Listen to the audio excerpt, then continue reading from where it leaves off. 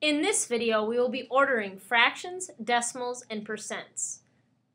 When we're ordering fractions, decimals, and percents, sometimes it's easiest to think about if our fraction or decimal or percent is closest to 1, 1/2, or 0. And this helps us because we can use these numbers of 1, 1/2, and 0 as benchmarks. So we're going to look at 15/16. Now let's think, okay, what is half of 16? What would 1/2 of 16 be? Well, then that's 8/16 represents 1/2. So now we're going to think, okay, is 15/16 closest to 8/16, 0, or 16/16, which also represents 1? Well, obviously, 15/16 is closest to 16/16. So in this case, 15/16 of an inch is closest to 1 inch. For the next example, we're going to look at 5/8 of an inch. And again, we're going to use the benchmarks of 0 inches, 1/2 of an inch, or 1 inch. So 5/8 of an inch, again, we're going to think, okay, what is half of 8? And that's going to be 4. So 4/8 is going to be our benchmark, which represents 1/2 of an inch. And then again, 8/8 will represent 1 inch. So looking at this, we're going to say, okay, 5/8 is closest to which one of these fractions? And notice how we made fractions out of each one of these numbers so they're easier to look at. So 5/8 is closest to 4/8, which is the same as 1/2 of an inch. When we're putting fractions in order from least to greatest, sometimes it's easiest just to turn those fractions into decimals.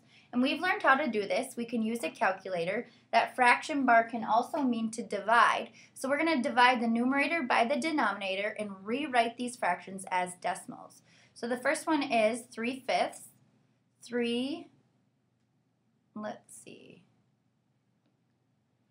So the first one is 3/5. 3 divided by 5 equals 0.6 or 0.60. Next is 4/10. A lot of you already know what 4/10 would be as a decimal, but if you didn't, you could do 4 divided by 10, which is going to give us 0.4 or 0.40. Next is 9 divided by 20. Which is 0.45. And lastly, 1 out of 25, which is 0.04. Now, when ordering decimals, it's really important to go place value by place value. So you're going to look at the tenths place only first. So I'm going to underline the tenths place in each of these numbers. We have a 6, a 4, and a 0. Now, looking at the underlined numbers, which number is the smallest? The smallest number is the 0. So 0.04 or 1/25 is going to be our smallest fraction. And we can just cross that out. That one's already done. Now looking at the underlined numbers, which is the next smallest? We have a 6, a 4, and a 4. So the 4s would be the next smallest. So we're going to look at the number that comes after the 4. Like I said earlier, you could write this as 0.4 or 0.40. So looking at the 0 and the 5, which is the smaller number? 0 is smaller, so 4/10 is our next smallest fraction. And after that would come 0.45, which is 9/20. And lastly, process of elimination, our largest fraction would be 3/5. And we have now put these in order from least to greatest, just by turning them all into decimals. Okay, looking at a problem like this, you're going to see this on your math boxes in your journals. It says, write the following numbers in order from least to greatest. Well, it's hard to kind of approach this problem because we see lots of different types of numbers. We see some decimals, we see a mixed number, we see a fraction. So what we want to do is get all of these in the same form. And maybe the easiest way to do this is just to turn everything into a decimal. So looking at the decimal numbers we already have, we're just going to bring those straight down. So this is already in decimal form, and this is already in decimal form. So all we have left to do is to turn the 3 fractions, the 2 mixed numbers and the 1 fraction, into decimals. So looking at 4 7/4, let's first turn this into an improper fraction. So using our triangle trick, we have 4 times 4, 16. 16 plus 7 is 23, and then that's over 4, 23/4. And let's go ahead and put that into our calculator. 23 divided by 4 equals 5.75. Easy, we're just going to put that right on the line here. Okay, 3/15. We don't need to change that at all. Let's just plug it right into the calculator. 3 divided by 15 equals 0.2, or this can also be written as 0.20. And lastly, let's just go ahead and turn this into an improper fraction. We have 5 times 5, 25, 26, 27 over 5. And we're just going to plug 27/5 into the calculator. Nice and quick and easy.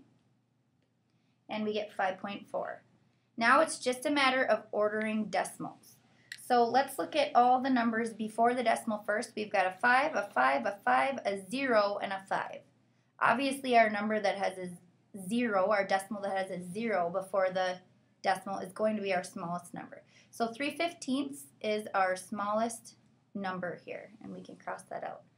Okay, next we have all the 5s which match, so we're going to look at the first number after the decimal. We've got a 0, a 7, a 3, and a 4.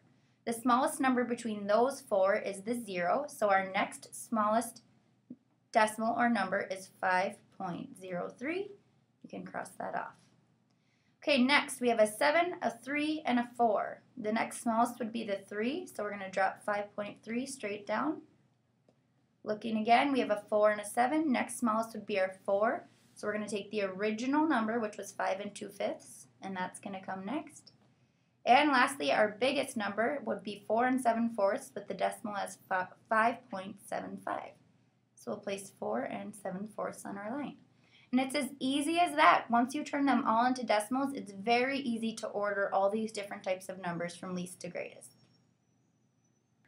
For our last problem, we are going to write all of these fractions, decimals, and percents in order from least to greatest. Just like we did in the following problem, we just need to turn these all into the same form. So the easiest way to do this is to make them all decimals. So we're going to start with 1/7, and to make it a decimal, we're going to do 1 divided by 7, and again, you can use your calculator.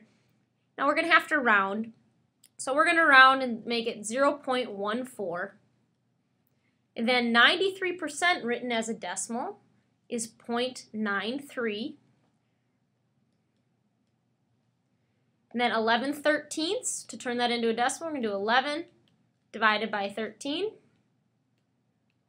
so we get 0.846, which would round up to 0.85. Next is already written in decimal form for us, so we just bring that down, 0.45. Again, we have to do some division. 4 divided by 9, so 0.44. Now 15%, we move that decimal place over 2 places to the left, so it's going to be 0.15. 0.95 is already written in decimal form for us. And finally, one last division, 5 divided by 8 gets 0.625 or 0.63. Now we just need to put these decimals in order. So we're going to look at the tenths place. We're going to underline the tenths place of each one of these decimals so we can put these numbers in order. It's very important, again, that you guys are underlining the tenths place, then underlining the hundredths place as you go. So the smallest number we underline, the smallest number in the tenths place, is a 1. So we have 2 1s. So we need to look to the right of the tenths place, to the hundredths place, and think, okay, what's smaller, 4 or 5? Well, obviously it's 4. So 0.14, or 1/7, is the smallest number here. From there, we'll write down 0.15, or 15%. That's our second smallest. So we can cross those two out. Now we need to look and see what is the next smallest number in the tenths place. So we've got 9, 8, 4, 4, 9, and 6. So it's 4. We have two numbers with 4s in the tenths place, and so we need to look to the hundredths place, excuse me. And so 44, 0.44, is smaller than 0.45. And again, as we're doing this, we are making sure to go back up and write it in the form in which the problem was given, which is why we're writing it in fractions, decimals, and percents on the bottom. The decimals just help us put them in order.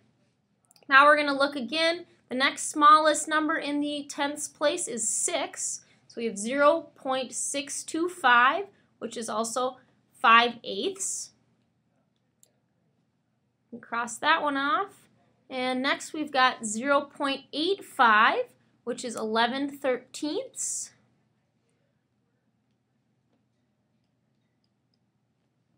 And our last two, we're looking at 93% and 0.95. So we need to look to the hundredths place, and we have a 3 in the hundredths place versus a 5 in the hundredths place. So our next number is going to be 93%.